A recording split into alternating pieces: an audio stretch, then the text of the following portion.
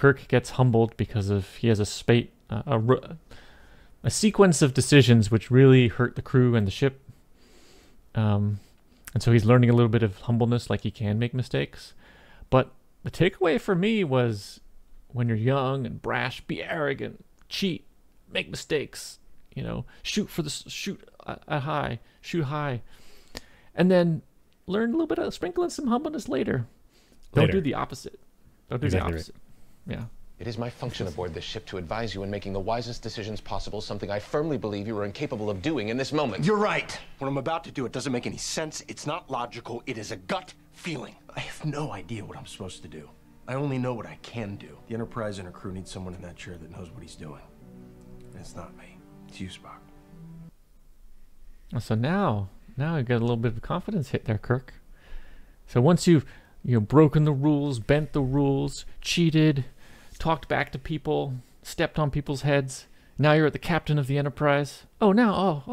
Look how humble I am. I should step back. I'm so humble.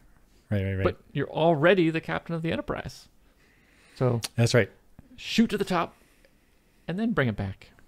Right. Because if he did not shoot to the top and then bring it back to be humble, then he would just be a depressed person, right?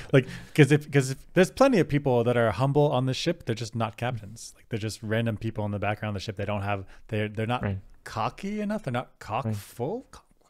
They're not cockalicious. They're not cockalicious enough to swing for the fences, to do the dangerous stuff, to do the braggadocious stuff that Kirk does. So I guess this is actually a very good lesson, actually, like a life lesson, is be a bit cocky. Be a bit cocky and try some stuff that's risky. As long as it's not really offensive, as long as you can skirt the lines and get through there on charisma and charm, then yeah, go for it. Because then when you're super high up on the clouds, you're top of your game, you're number one, then you can be like, oh, I'm humble. I just want to have a nice relaxed night tonight.